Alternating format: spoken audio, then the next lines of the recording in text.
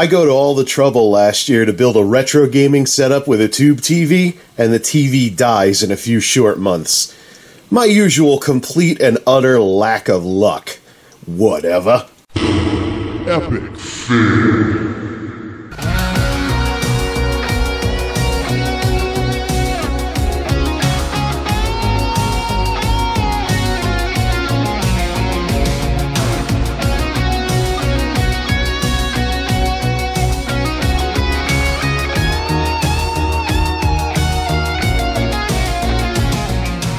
The wacky world of MultimediaJay.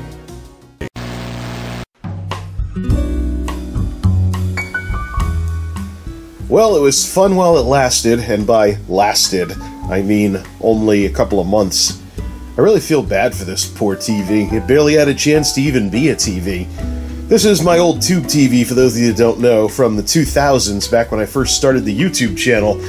And it saw only light use for consoles like the GameCube and PS2 back in the 2000s. Then I got my first flat panel TV in 2008, and this thing went to the folks' place, and they kept it in their basement until middle of last year, when it finally saw some usage again in my retro setup. And then I noticed that it died a couple of weeks ago, so I've actually left it unplugged so that hopefully all the stuff discharged out of the circuits. Don't want to get fried, because I want to pop this thing open and see if maybe, just maybe, there's like a fuse or something that just wore out, and we'll try that before junking this thing for good. So I'm hoping it's just that. This poor thing barely got a chance to be a TV. It'd be sad to see it go, even though it is pretty much outdated being a tube, and even this thing's having trouble focusing on it. Alright, well, let's clean up the mess a bit and spin this thing around, and for the first time ever, take the back off. Maybe we'll see what took this thing down. Sanyo Manufacturing, Forest City, Arkansas. Oh boy, oh boy, oh boy. Manufactured July 2005. Unfortunately, it looks like I'm going to need nut drivers to get this off. Do I even still have nut drivers? I haven't needed those in an extremely long time. Alright, this doesn't look all that bad. There's the suction cup with the high voltage stuff. There's the flyback transformer down there. There is, over by the power supply, a fuse, and can we see it through the camera? I see blobs. Well, let me see if I can get that out and see what that looks like. So, I mean, some fuses, they can blow simply because they're just old. So I'm wondering if I could replace it with a similar fuse, and if that one blows and the TV's no good, look at all these old-fashioned electronics here, even from something from the mid-2000s, like resistors popping up off the board.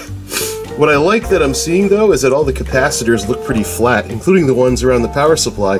This computer. Old habits die hard, baby. This television is contemporary to capacitor plague. Came out just a little bit afterwards, so I'm glad I don't see any orange goo on any of those caps. Let's see if I can get that fuse out. Alright, continuity test. The fuse looks like it has solder blobs in it, and these test leads are a little kind of worn. I don't use this meter very often. Does this thing still work? Sort of. A little bit of oxidation on the test leads. But if we can get this sound to go off, that means the fuse still works and the TV is dead. Alright, let's see if we can get this thing to make noise. There you go. That is the sound of an old tube TV flatlining. And the end of the CRT era at Jay's Geek House. Sad. The dream was so short-lived and that TV barely even got to be a TV, but I can see the filament in there in between the things that look like solder bulbs. So the fuse was still good. The TV is toast. Well, TV is back together. Power is on, plugged in and everything.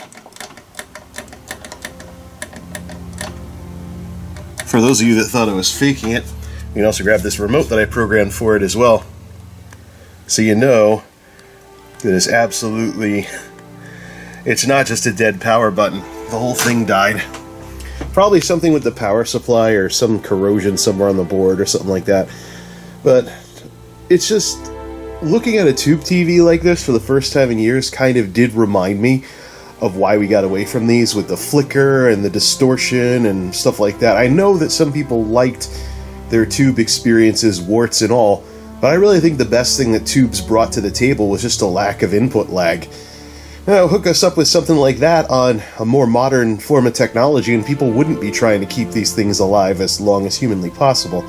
This is going to get recycled over at the town's recycling place for old electronics. So I know there's some folks, some 9-to-5ers that might want to fix these things up.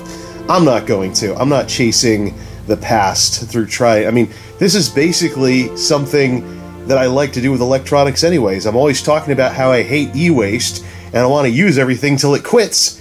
This TV quit. Mission accomplished. Just too bad it cost me like $200-something back in 2005. You do the math for inflation. Alright, let's get this thing out of here.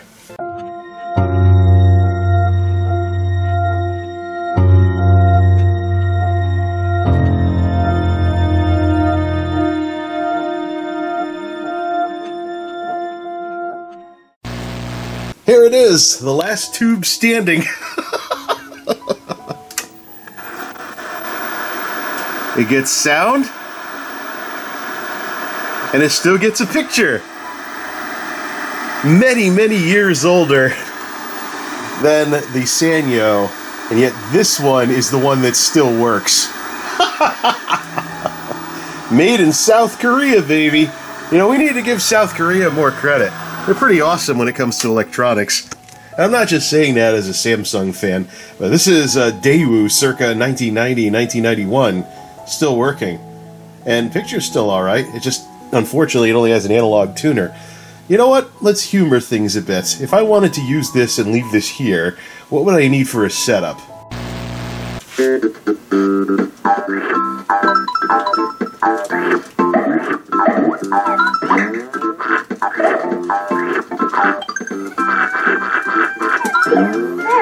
Yeah, I suppose this could work if I really wanted to go retro with this. But there's one thing that bothers me about using a tube TV in this day and age, and that is, we really did get away from this crap for a reason.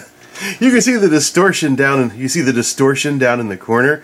Of course, this thing also, it's always been a little off to the side, so I'm losing the picture on the left, stuff like that. Plus, it's washed out. And for those of you that weren't around back in the days when you used an RF TV, like I'm using with my little RF modulator up top, you had to tune into your console, and basically you could only get the picture just so by turning the tuning knob, because you were basically tuning into an analog television signal of your console. It was low quality, and it's something I've been thinking about a lot with some of this nostalgia and whatnot.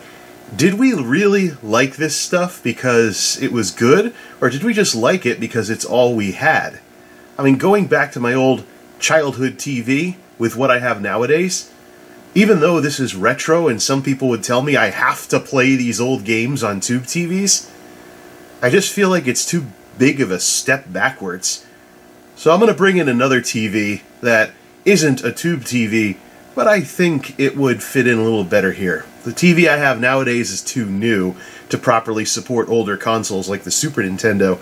However, my original Samsung from 2008, assuming it hasn't finished cooking itself, is much better at this kind of thing. Plus, it'll be a lot easier to fix than that tube would have been.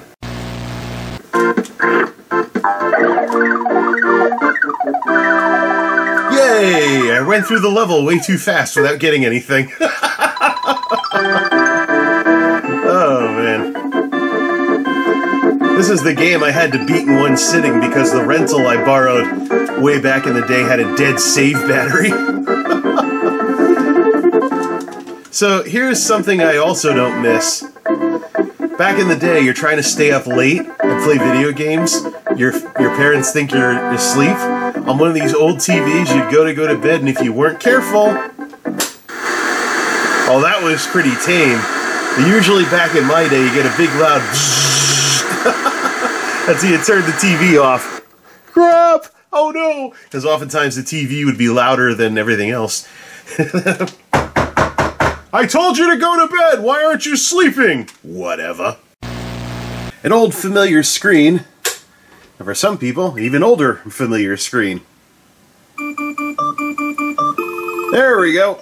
Super Mario World, and the screen's not rattling, just trying to display the image at the old Super Nintendo resolution. This TV always seemed to do very well for gaming. It's one of the reasons why I picked it back in 2008. Basically, the response time was way faster than the other TVs were doing, even outside of game mode. So it worked out pretty well. It also has tons of inputs, including lots of legacy inputs. Although a retro tink would probably be a lot better than this, but if you want to have a console going directly to an LCD TV, it might as well be this dinosaur.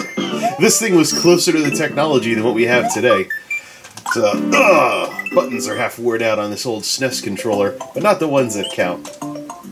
I mean, yeah, I get LCD artifacts and everything. I do get LCD artifacts, but the input lag's not that big of a deal. I think one of the things that throws me off is just how big the screen was. This size screen, even playing in square screen with bars on the side, is bigger than most of the TVs I would have played Nintendo on back in the day. So I think it's looking at a screen this big that's throwing me off, at least as much as the input lag. But otherwise, they're in pretty decent shape here. Let's see. Donut Blades 1. That's not very hard. It's not very hard. Just don't look at the camera. Oops. I'm thrown off already by this. All the little differences. Screens drawn differently and things like that. But hey, you know, this is probably the best TV I have in terms of hooking old consoles directly up to something. Well, let's see. See if I can gain altitude using the old flying trick in Super Mario World. Looks like, I mean, this is something I would screw up if the input lag got too terrible. See, I used to be able to, I had this down to a science. I could basically fly through the whole level without ever coming down. Well, see if I get off the top of the screen. Yeah, there we go. Oops. A little off on that one. This is old. This is 1993-94 controller. Ooh. Something else I used to do, I used to spin in midair in order to change direction, like that. It's been too long, man. I'm also not used to the game being in stereo, because the Daewoo TV was mono.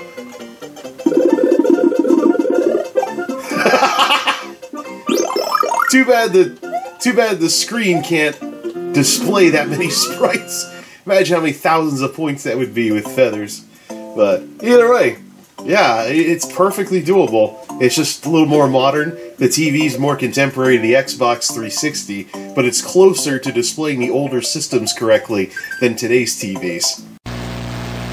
There we go. How about a little apples to apples comparison since we were playing Yoshi's Island last go around? This isn't too bad, actually. Except for, Okay. Oh, you were just looking for an excuse to get Yoshi high. Oh, man. I'm usually much better at this.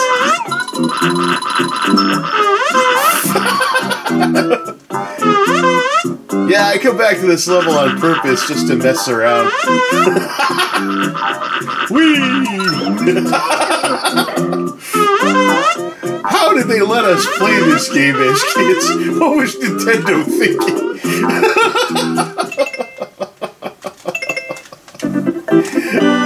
All things considered, though, this is definitely a usable setup. I just like that the older TV is better at handling the older signal than what's out here today.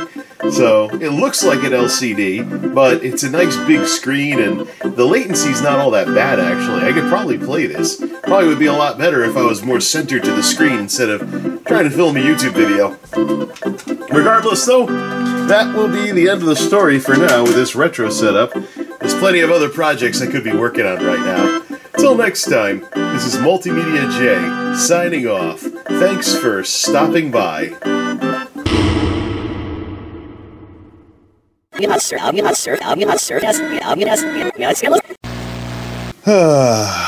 Well, folks, as always, the joke's on me. Immediately after I finished filming what I thought was the end of this video, the old Samsung TV from 2008 does the white screen of death. Yep, everything's inverted like some photographic negative. That's a problem with either the power supply or the T-Con board. I've seen this in monitors many, many times. The question is, do I really want to dig around in this thing and look at the power supply capacitors or find out where the T-Con board is? How much does a T-Con board even cost? It's like, or should I just junk this thing? It had a good run. it's been all over the place. It was never very power efficient to begin with, and it was having problems with starting itself 6 or 7 times before, so it was already having problems before I brought it over here. What can I say? It had a good run. It had a good run. Could theoretically look in back of this thing, but I think I'd be better off just getting my space back. Get a little more space around here and junk this thing. And just buy some upscaler boxes for hooking things up to the newer TV. This, though, why do I even bother? Whatever. Till next time, this is MultimediaJay signing off. Thanks for stopping by.